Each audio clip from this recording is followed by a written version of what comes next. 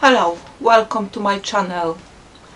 The main rule for the quilting is that there are no rules. You will learn, you will watch others, and you will find the methods and ways of quilting that works for you. And that's the most important thing, because you need to find what works for you to be able to enjoy the process.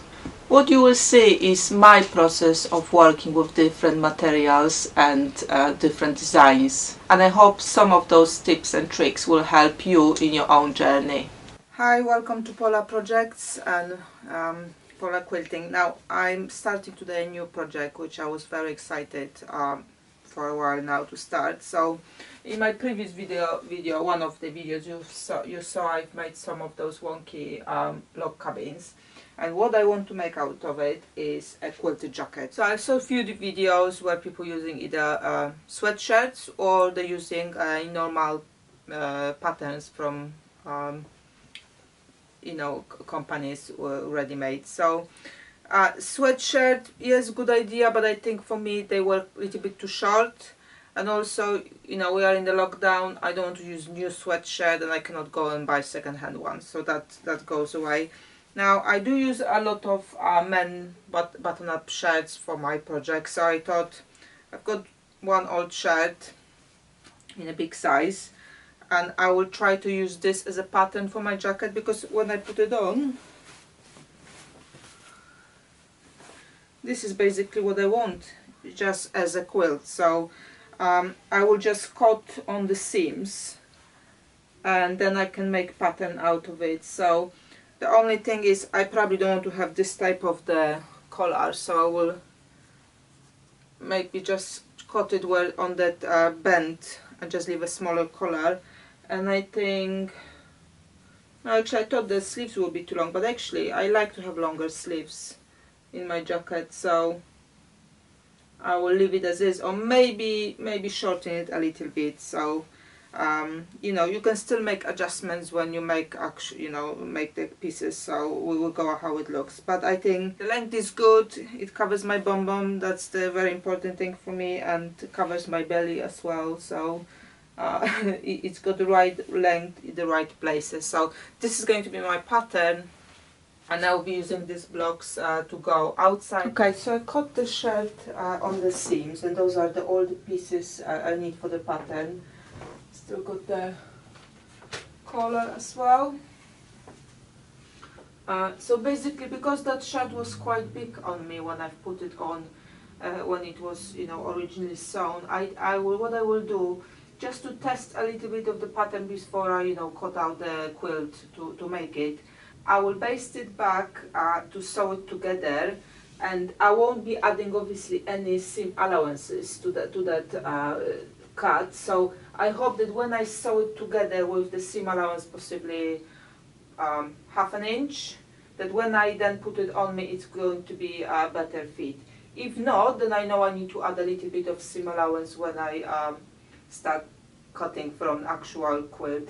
Okay, so I'm stitching, like I said, that a shirt back to see if the sizing will be right, and I'm trying to get the sleeve in, and look, there's a big distance between cut out sleeve and where it's supposed to go. So I just need to remember that when I will be cutting front and back, to leave more space here to go further up. And I probably what will do, I will attach the sleeve first, and then I will kind of make that part fitted better. So it's good to do those things before you start cutting the fabrics. Without putting the sleeve in, I will just put what I've stitched on the side back, just to see whether now that fitting on the side seams is better. Yes, the fit is much better now on the sides. I kind of did probably like well, good half an inch of the seam here to put it all together, so I could now easily still close it here, but I don't have that whip standing up on the back here, like there was a big bag here. And I will cut the front and back with the line in it, so I'm still gonna have a little bit of wiggle room here. depending on how I will decide to close that jacket. I will just make a note of it, obviously about the armhole I was saying about, and also about that when I cut, you know, the bottom I will do a little bit wider, just slightly, maybe like, yeah, probably half an inch on both sides. Okay, so I will unpick what I've stitched together, and I've got blocks ready to start putting the quilt sandwich now. So I won't be doing the 3 layers, I will just do 2, and then the lining will be separate. Okay, so I will start with the sleeves because that's the smallest bit I will be working with. The other part is in one long piece, so you know, I'm gonna have to make a bigger piece of the quilt to kind of go around it. I didn't cut that on the arms here, I just left it in one piece. So let's start with the sleeves. So obviously I will need to make 2 the same. So basically what I need to do first is kind of more or less put the blocks where I want them, and because they are wonky, it's quite easy to do. So I'll take a bigger one actually, maybe here, let's see.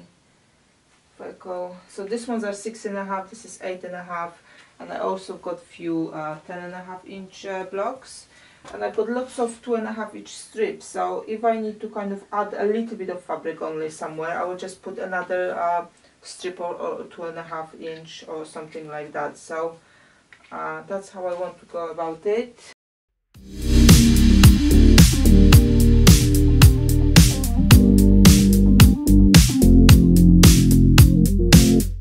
Okay, so this is how I'm going to stitch them together. So I will just stitch the rows first and then put them all together, and that piece will be ready to be quilted, and then I will make another one the same.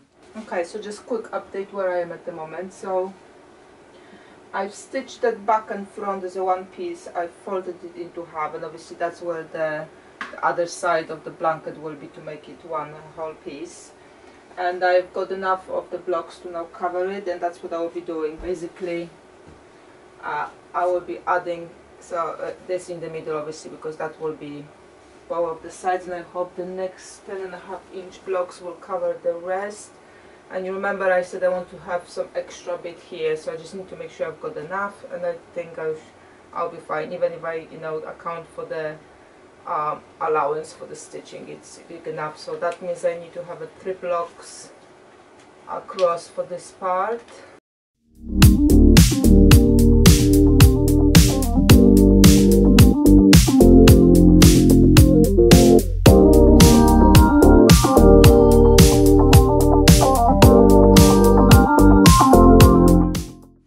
Okay, so I finished quilting my main piece, and I roughly cut around it to kind of the shape. So it's time now to put down my template. Okay, I will pin it so it doesn't move when I'm going to cut around it, and then I will fold the piece into half and trace on the other side.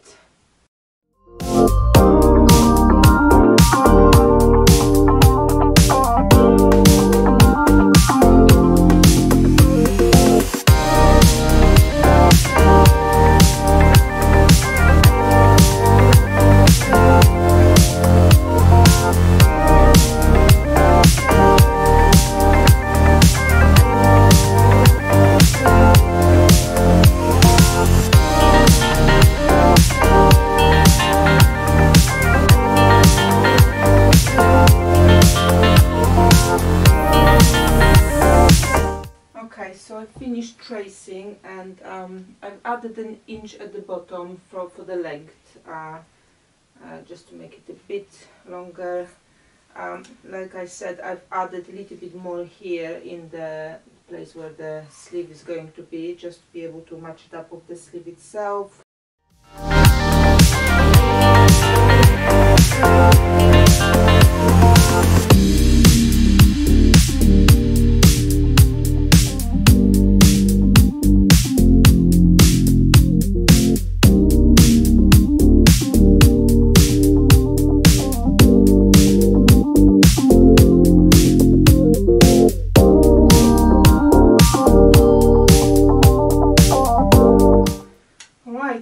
So this piece is cut. I will now do the same thing with my sleeves, and then I think I will baste it just lightly to see how it works, and I'll show you how it looks as well.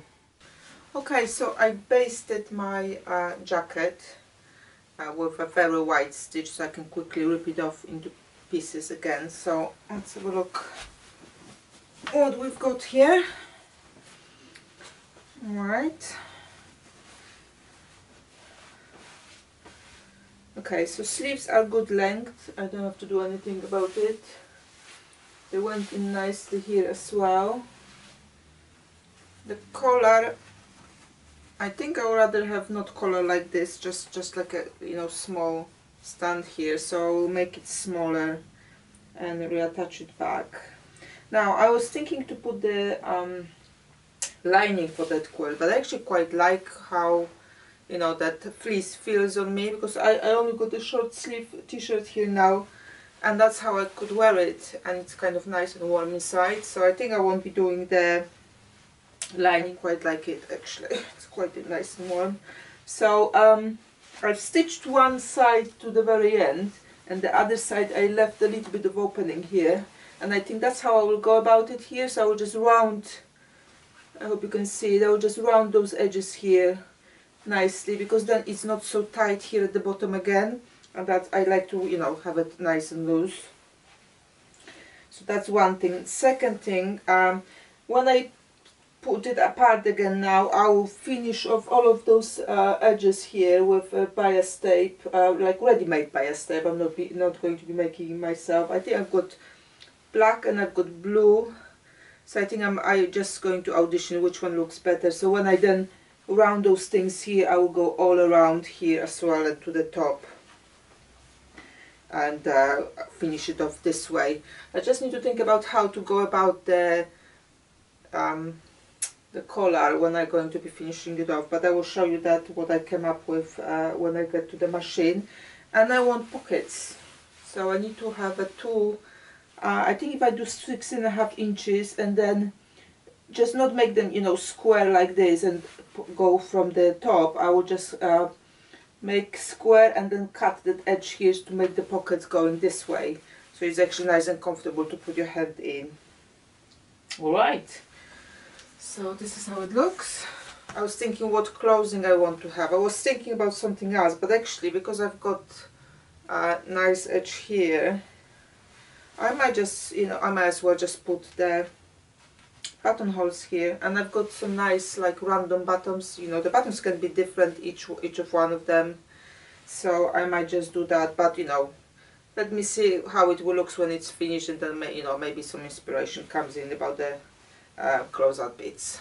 So I've put my jacket apart, and before I start putting the bias tape all around, I thought it would be good to add some like a facing on the edge of the front, because when I start doing the buttonholes or things like that, I would like to have a little bit more sturdy.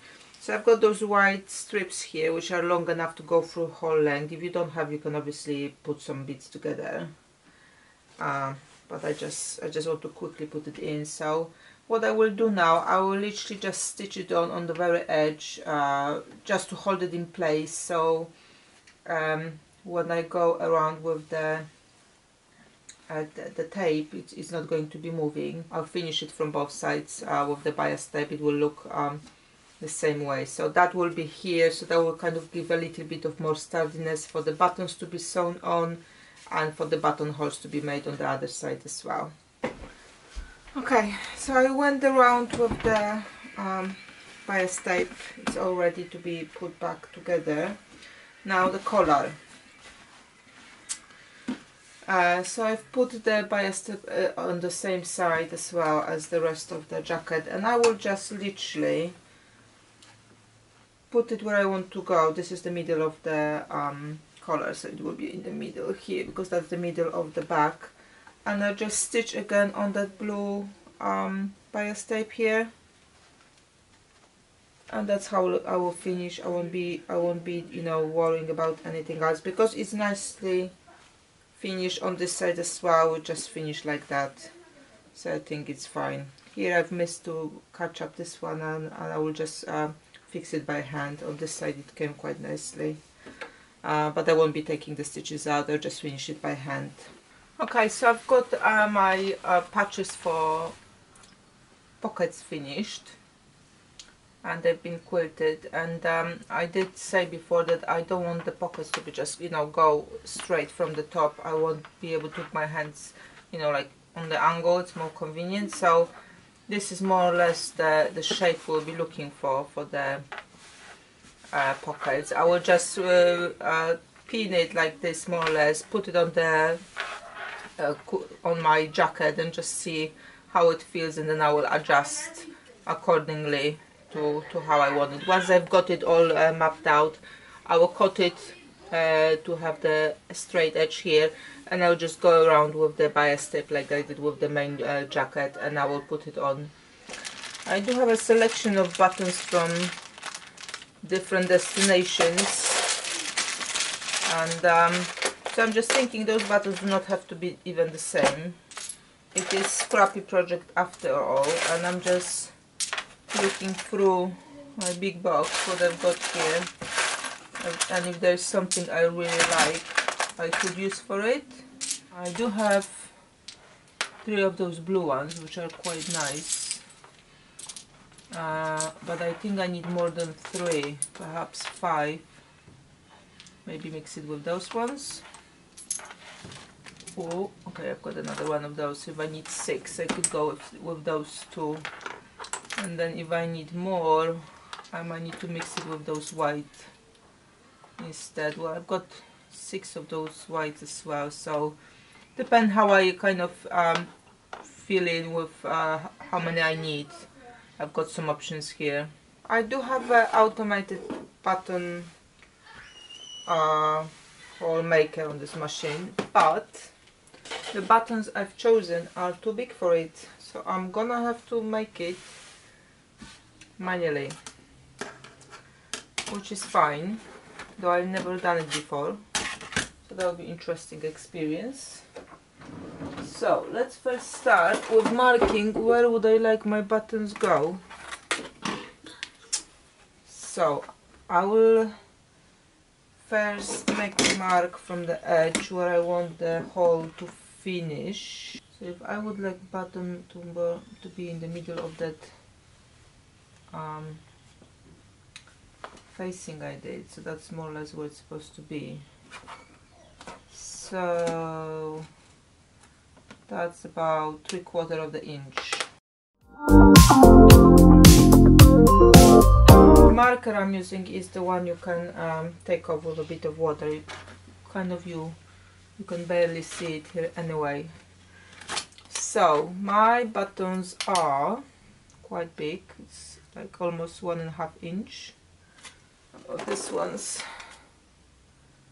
yeah, they are the same size more or less. So I want to have a mixture of those. Well, we'll start with first one here at the top.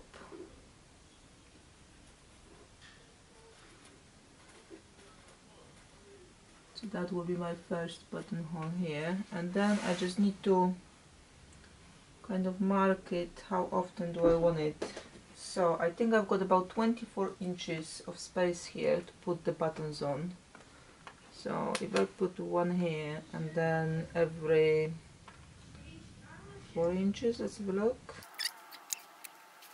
So that will work fine. So that's what I will do. Every 4 inches I will mark a 1.5 inch line, and then I will use a very, very, very small zigzag to go one side and then do another side.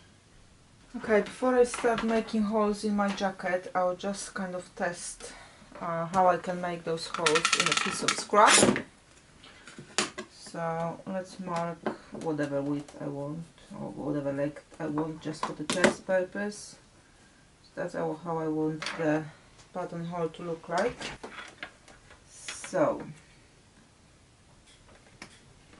like I said, very, very, very, very narrow and very close to each other zigzag. So I'm at the moment on the setting 1.5, and I'm lining about one on the one side of that foot. So see, okay, I think the size wise I might go a little bit bigger, so let's try 2.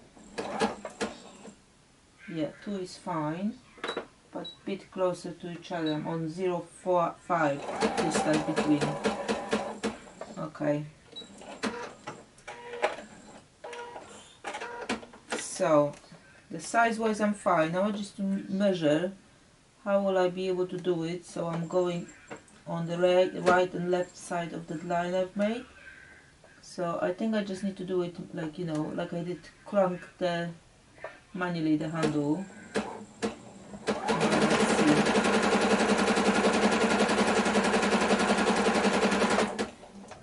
Now normally in this point where you're finishing the buttonhole, you would change the settings to go on the kind of cover both of the sides. So let me write down what settings I am at the moment. So to make one side I'm on 2 and 0.5 settings. Now I would like to go double, so I'm just thinking if I go 4, no, more, 5.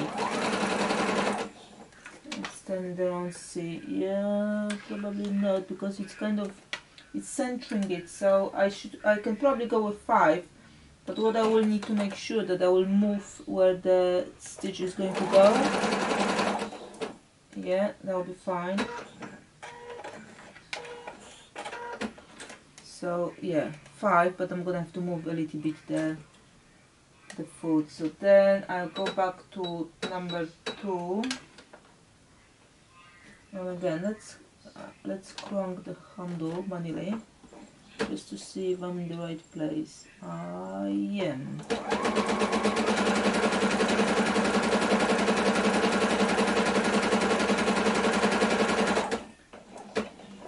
Okay, and let's do that ending now. And I will center now to have both of them in the middle. Okay, so I think if I can do that, so this side is how I want it to finish. If I can do that on my jacket, I should be fine. I will start from the bottom one, because if something goes wrong, that will be the least visible one.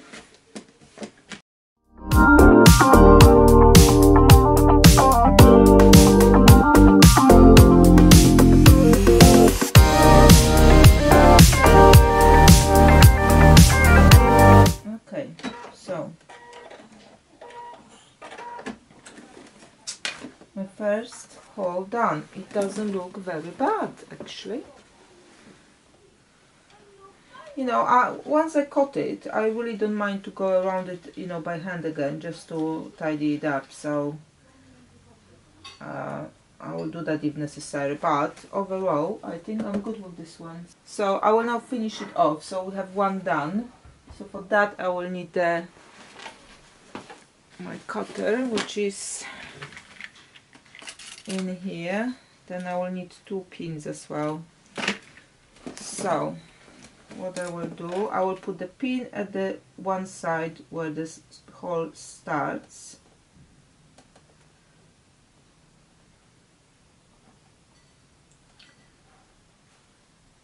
Come on, here you go. And then I will put the pin at the other side where the hole ends.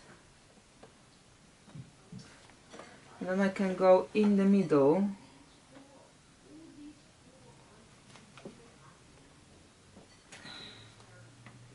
and cut it, and then, you know, that pin will stop the cut where I need it, so it won't go beyond the holes or the perimeter of the hole. Here you go, done. So let's now see whether my button can go through it, because if it doesn't, that's going to be a bummer, isn't it? It does, that's fine. So like I said, I don't mind to kind of finish it off a little bit better by hand when I've got all of them done. but I know they are all nicely secured here already. So here we go. It would have been easier if my you know, the buttonhole maker could take the size of those buttons, or you can choose smaller buttons, so it's up to you which way you go with it. But I like those buttons and I want to use them, so here we go. I just need to make 5 more. Okay, so all my buttonholes are done. So what I will do now is I will basically close it and will mark where I need to put my buttons. So I will probably pin it so it doesn't move too much, and also I need to make sure that I will have it the same kind of distance from the edge here, because obviously we don't want to have all of those buttons all around the place. So yeah, I will do that, and I will sew the buttons on.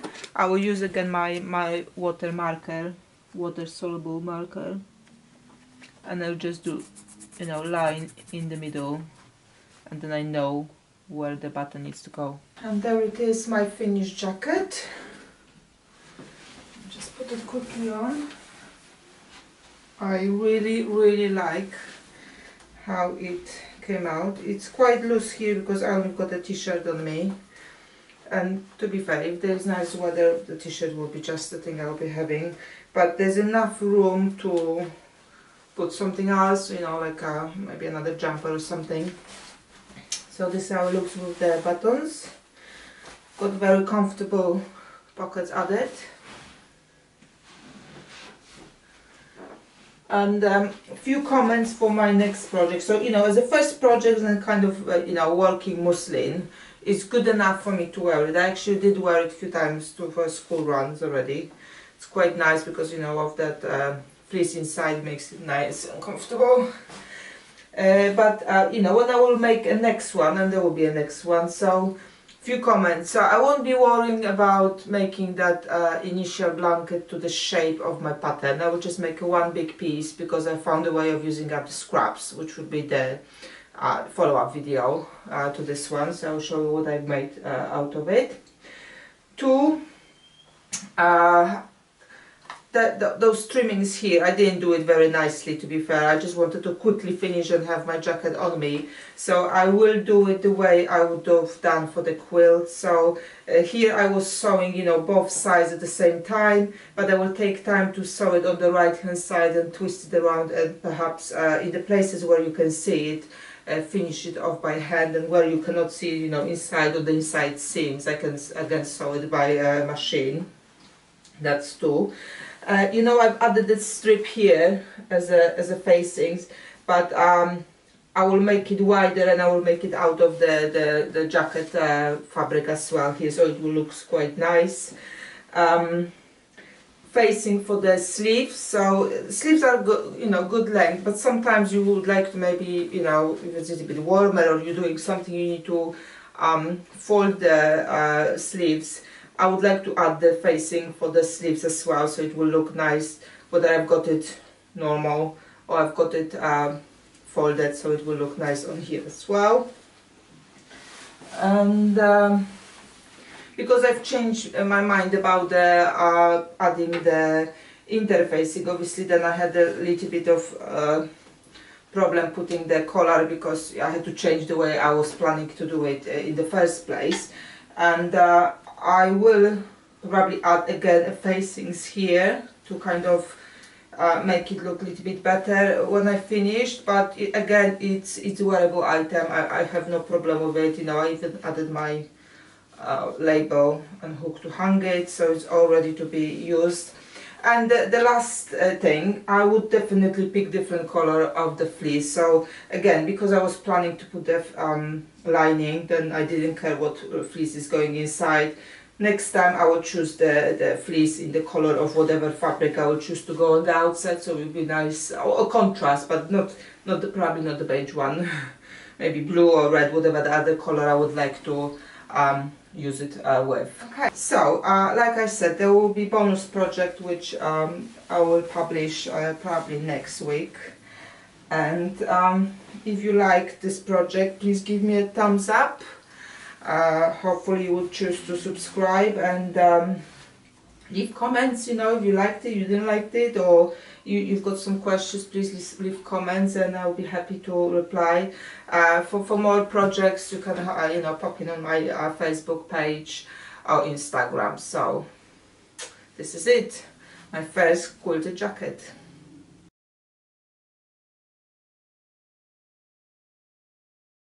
Thanks for watching this video.